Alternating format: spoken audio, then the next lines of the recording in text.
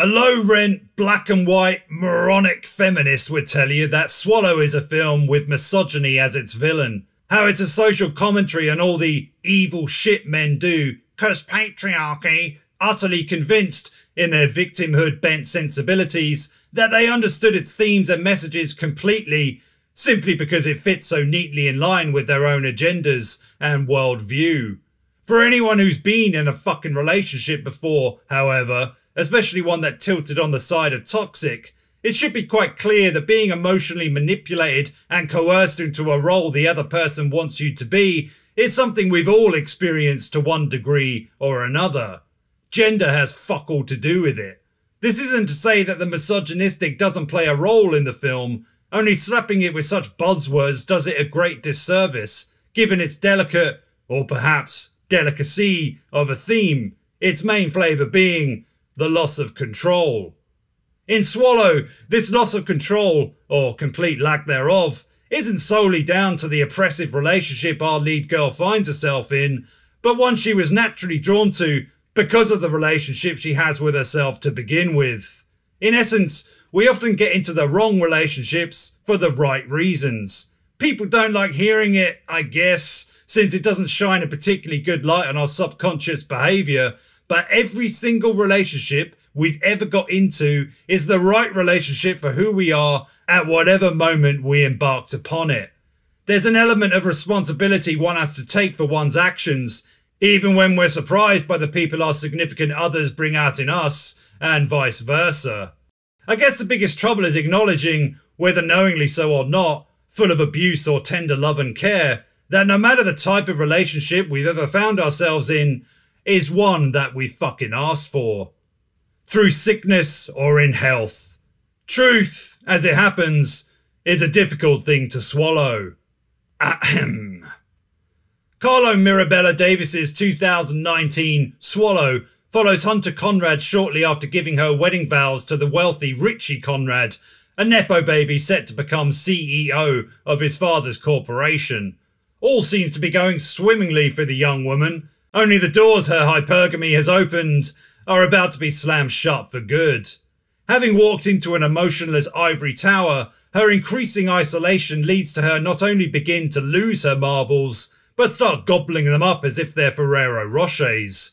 Going trick-or-treating at this bitch's house will fuck up your teeth on a whole different spectrum.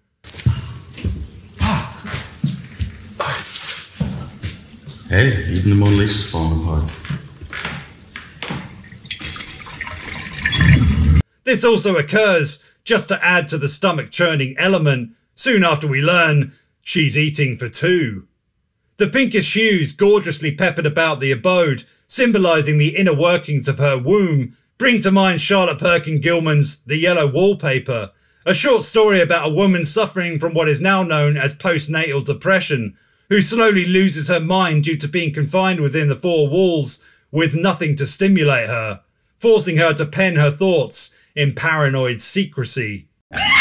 Instead of shadow-figured imaginings coming to life inside the wallpaper, Hunter develops a predilection for consuming inanimate objects, known as pica disorder. As her disillusionment and alienation cements itself, you'd imagine if she stumbled upon the key to her prison, she'd see it more as a meal than a ticket to her freedom.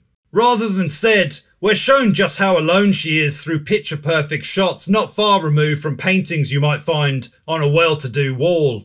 This early take here, for example, occurs shortly after Hunter tells Richie she's pregnant, where he looms like a shadow in the background, a lurking stranger who's now inside her womb, where the anguished Hunter is somewhat alert but not fully aware of the glaring red danger bubbling around her, sucking her in. As the movie progresses, Hunter's more like a surrogate mother for her own child, a walking human incubator or egg's nest, trapping her within the confines of her picture-perfect home and housewife magazine clothes, to the entrapment of her body and now even womb, as if born into the life of a Russian doll with no hope of escape, except through the consumption of eating things she biologically shouldn't. The attributable perversity to pica disorder is all the more unsettling to the viewer because, as irrational as it may be, it makes psychological sense to our Betty Draper-esque lead, only instead of chain smoking, she sucks down a smorgasbord of inanimate objects, some of which, as the film goes on, become akin to what a witch in a twisted fairy tale would put inside an apple. If there was ever a film to stop you munching on your Moorish popcorn, Swallow is it. Though for any guys out there who've just started dating a girl, this film will let you know if she's got good game with her gag reflex. It's a little like Cronenbergian body horror, only rather than seeing it for ourselves, it's subverted within the confines of our mind's eye, where merely envisioning what havoc these trinkets would wreak upon our insides will be enough to make some viewers want to puke.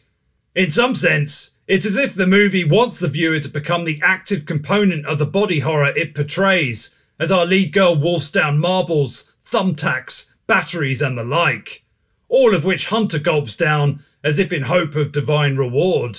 The ritualistic, almost religious depictions here remind one of communion.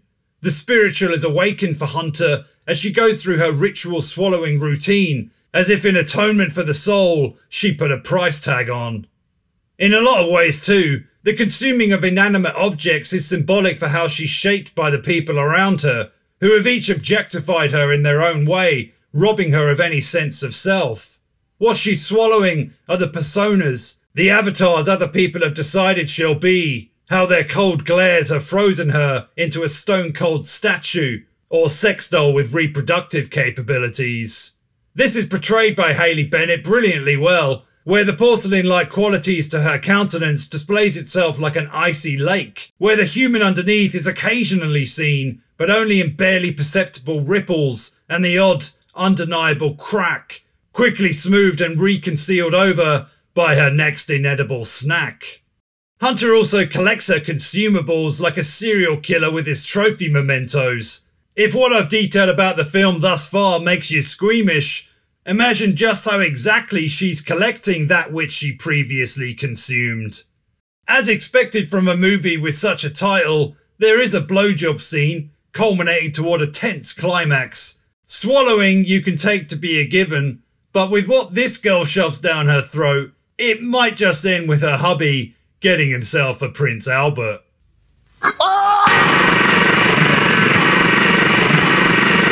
Whilst all of us are thrown into this world outside of our consent, Hunter has to deal with this reality in a way that evokes an even deeper sense of not belonging, for her existence was bred out of that which should have never been.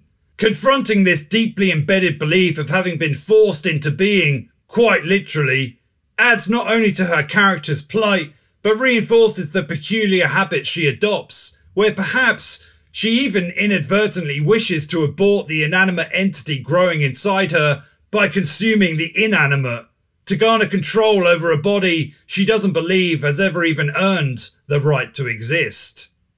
The ending, simple as it is on the surface, acknowledges the role of bathrooms to a female perspective in a way I'd never really considered before. Whilst primarily a place to shed waste, the toilets to a girl, especially within the context of the film, are associated with both the menstrual cycle and the headquarters, or breeding ground, if you will, of eating disorders. Symbolically, this house of bodily fluids, for a lack of a better phrase, represents the cycle of life and death, whilst re-emphasising the importance of personal private autonomy when it comes to their occupiers. Swallow's greatest achievement, to put it somewhat crudely, is how it ends with a sense of relief, having kept in that which shouldn't have been consumed in the first place. And its political message isn't shoved down your throat, which, compared to what Hollywood has shat out over recent years, is a very welcome one. Hello there. This Venus flytrap is one of nature's only meat-eating plants. Let's see what she thinks of a few snacks, shall we?